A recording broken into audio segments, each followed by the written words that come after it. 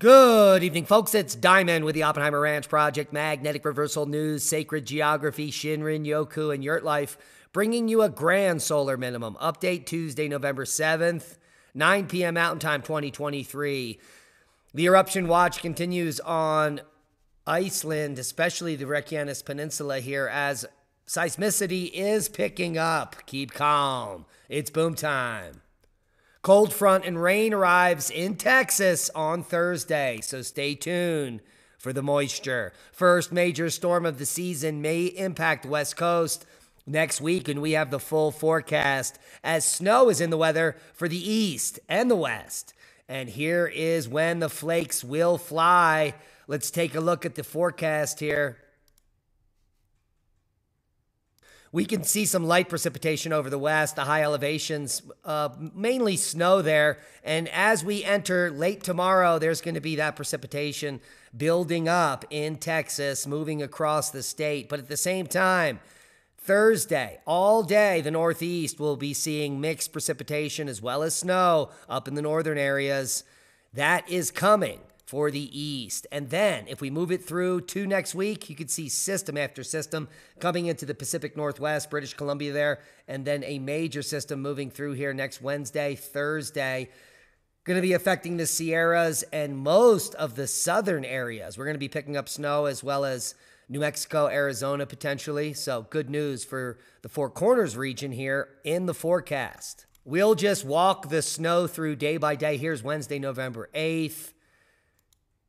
Into Thursday morning, just moderate snow for the west. As that snow is going to be moving towards the east here, it looks like Michigan is going to be picking up the northern tier there, some significant snow, as well as Ontario, Quebec, even the middle sections of Canada there picking up some snow. Looks like Vermont, New Hampshire, northern New York, and Maine. And then system after system moving into the Pacific Northwest, literally tilting the scale on the snow. Take a look at these numbers, 82 inches in BC. And it's also looking like next week's system will bring heavy snow to the Sierras. Could be seeing 4 feet of snow or more to the higher elevations.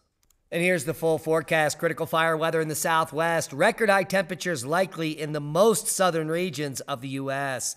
Critical fire weather, including dry, gusty winds, are forecast today over southeast Colorado and portions of New Mexico, Arizona, and the Texas Panhandle. Warm temperatures are expected this week for the Southern Plains, Mid-South, and Ohio Valley regions where record-breaking or near-record highs are likely. So stay tuned for Indian summer. Not a bummer as snowstorm kills herders in Mongolia. Bad news there. Heavy record-breaking snow hits China. Anchorage is blanketed by record snow. And a new study shows that Antarctica has cooled more than 1°C since 1999 as the fear-mongering continues there. Take a look at the sheep of the Kazan herdsmen in Xizang all froze up to death. Absolutely crazy.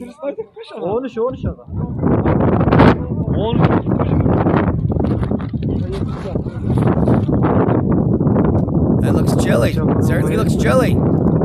And, well, the sheep are frozen.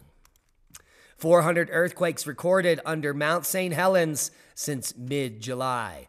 That number has actually gone pretty high, and we've been reporting on it. Currently just 167 earthquakes in the last 30 days. This went as high as 175 as on the Pacific Seismic Network here. And we're keeping a close eye on that activity as seismicity is increasing. And experts are now saying this is indicative of the volcano recharging. So recharging going on at Mount St. Helens as 400 earthquakes recorded under the volcano since mid-July. And that brings us to the next seismic swarm, and that is on Iceland. Now, the number of earthquakes have dropped down, but the inflation continues. A couple large quakes above 3 magnitude just kicking off. Just hours ago. We've got the live watch here in the region of that uplift, and we still see no magma at the surface. All the links will be below to everything we talk about tonight, so go check them out. Satellite data confirms that uplift continues next to Pureborn, which is where we just showed you here on the live stream. Around 900 earthquakes in the area in the last 24 hours of powers. In fact, there have been 900 earthquakes in the last 24 hours, most of them in the area between Pureborn and Sifngal. The largest earthquake was M2.9. We've now had above magnitude 3 kicking off in this region. And according to the satellite data processed around 5 p.m. yesterday, covering the period between November 4th and 6th, confirming uplift continues in the region. So we're waiting for an imminent eruption to happen any moment. And we've got eyes on the scene. Worldwide volcano news update. Not much more to report on. We do have some continued activity here coming from all the normal players, including Kluchiskoy, with volcanic ash moving 15 knots to the southeast. So Kluchiskov still puffing and passing Fuego to 16,000, Sangay to 20,000, but overall normal activity worldwide as we wait for the imminent eruption on Iceland. Space weather news update. The sun is quiet. Some sunspots peppering the disk at solar max. The coronal hole has left the coupling with us, and the geomagnetic storm that went on for days has now come to a close. All is quiet on the Western Front as far as space weather. And, well, there were some spectacular pictures of aurora. Now, weren't there? Let's take a look at this. Absolutely stunning. And so the 3-day geomagnetic forecast is all calm and calmer as we move through the next 3 days. The oldest black hole found, and it may solve a cosmic mystery. Well, black holes are mathematical constructs and fairy tales, but I do digress. Here you can see them claiming this glowing object is a black hole. 2 NASA space telescopes teamed up to scrutinize a distant galaxy and discovered something mind-boggling. A gargantuan black hole inside a galaxy is more than 13 billion years old. Well, if it was that old, wouldn't it have sucked everything in the universe into it by now? I do digress. The links on the fairy tale will be below. Have you heard of the Nubian Egg?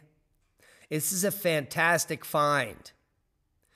This egg was uncovered in a tomb, which was undisturbed at the time of unearthing and dated to 4400 BC, which makes the egg around 6,500 years old. Some others have pushed the dating of the egg as far as 7,000 years old. But what makes this egg so significant? Well, it's just an ostrich egg with some carvings on it, and it survived 6,500 years without breaking in a burial.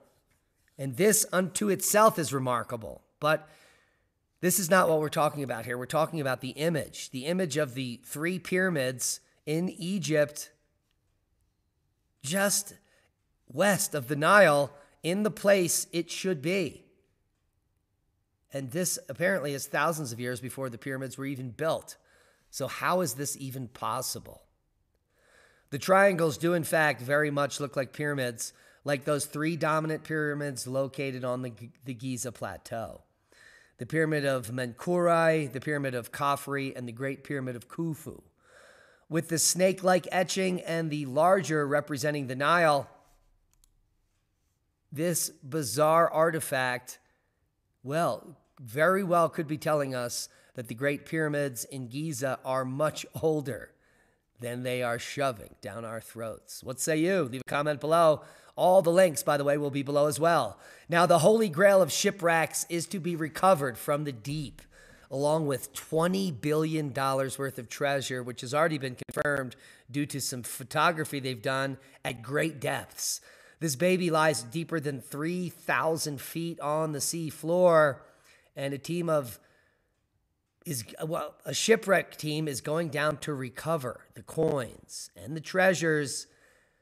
Now, there is supposedly over 100,000 gold coins, totaling over $10 billion on this shipwreck. So, well worth the effort, as the holy grail of shipwrecks is going to be recovered from the deep, and that will be fantastic to follow that. So stay tuned for updates. As Leah and I are about to embark on a multi-day journey out to Chaco Canyon, our first visit there, we've been to almost every other locality in the Southwest, And this is the last on our tick sheet. We're going to start with Pueblo Pintado in the morning, an absolutely glorious outlier of the Chacoan culture. And we're going to be doing some stunning, cutting-edge scientific podcasts on what we believe to be happening here in the desert Southwest 1,000 years ago with the Chaco culture, which was once referred to as Anasazi, and we think we've put the pieces together.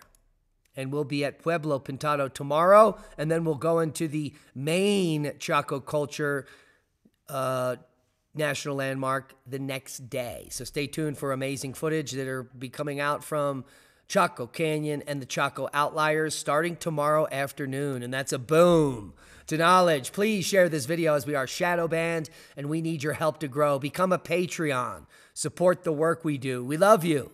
Be safe. And that is a boom.